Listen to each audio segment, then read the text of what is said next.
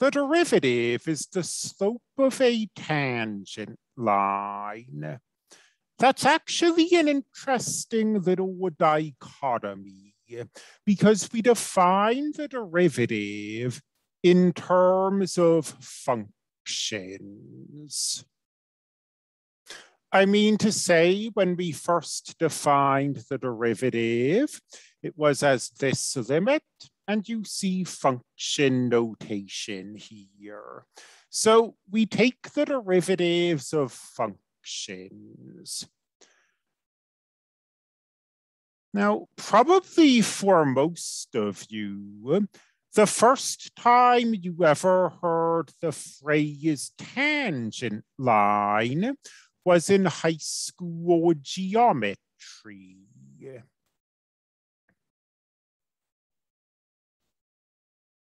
When we talk about taking tangent lines of circles. So if this is a tangent line, its slope should be a derivative. At least that's how it may seem, but this circle isn't a function. So if this is our definition of the derivative, there's nothing here that we can differentiate. The slope of this tangent line can't be the derivative of anything. Let's clear that little problem up. An equation is said to be implicit if you can't rewrite it as y equals f of x. So for example, keeping with the idea of a circle, x squared plus y squared equals 4.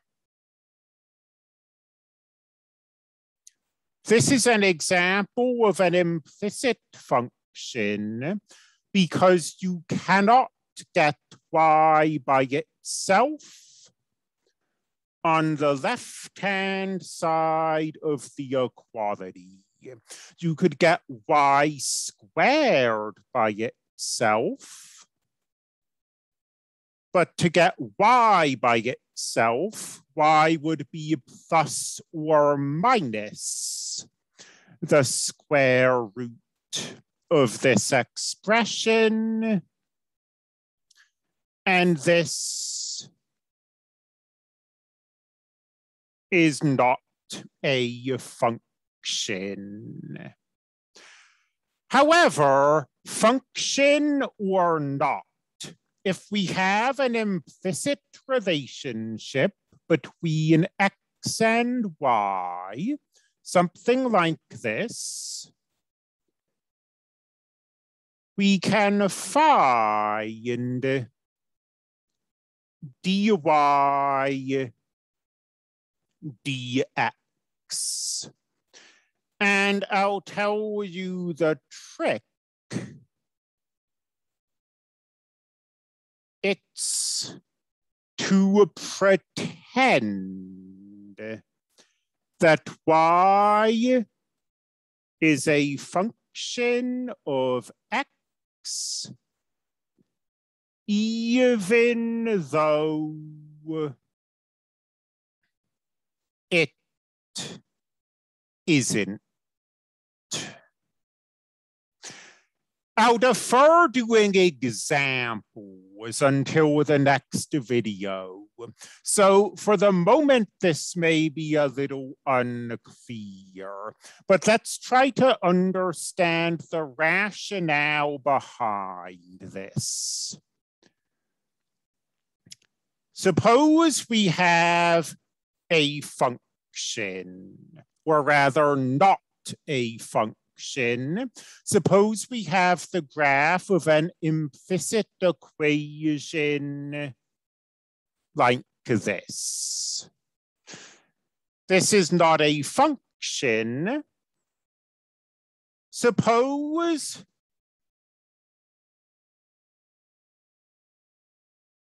that we want to talk about the line tangent to this curve at a point. Well, I'm going to take this Chadron State College coaster, and I am going to cover up part of this graph. With what remains with this little curve here, you can still talk about the tangent line. So covering up the rest of the curve doesn't get rid of the tangent line. And the bit of the curve that remains now passes the vertical line test. It's a function. So we can talk about taking the derivative of this function, using our definition. The fact that this definition has function notation in it isn't a problem because I've covered up the parts of this graph that stopped it from being a function. That's our rationale, but you probably need to see some examples of this to really get it. We'll do some examples in the next video and the next set of notes.